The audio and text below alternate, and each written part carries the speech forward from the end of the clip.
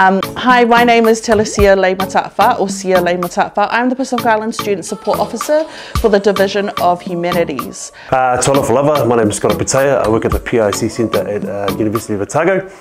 I come from the villages of Apia, Rolamanu and Tufulene.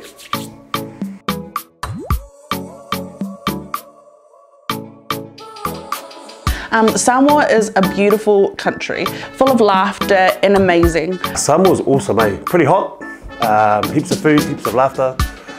Downtown's pretty cool.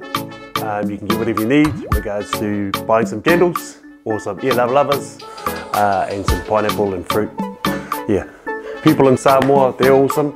Hospitality's great, care is great, the ainga environment is awesome, collaboration, family, all that sort of stuff. The aroha that you get there, where you're there in Samoa, or the alofa, is second to none. There's always plenty to do and plenty of family around to support you in what you do.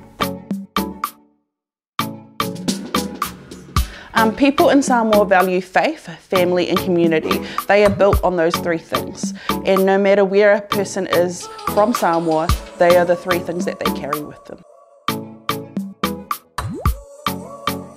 Oh, activities in Samoa, there's heaps. There's klikiti, there's lakapi, there's bull rush without the ball.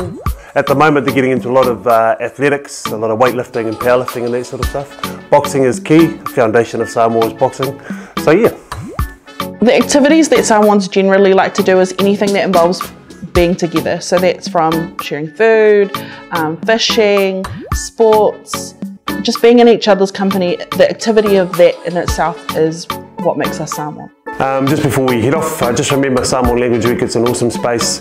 There's a lot of resources out there if you want to get into knowing more about Samoa, the islands, the language, the culture.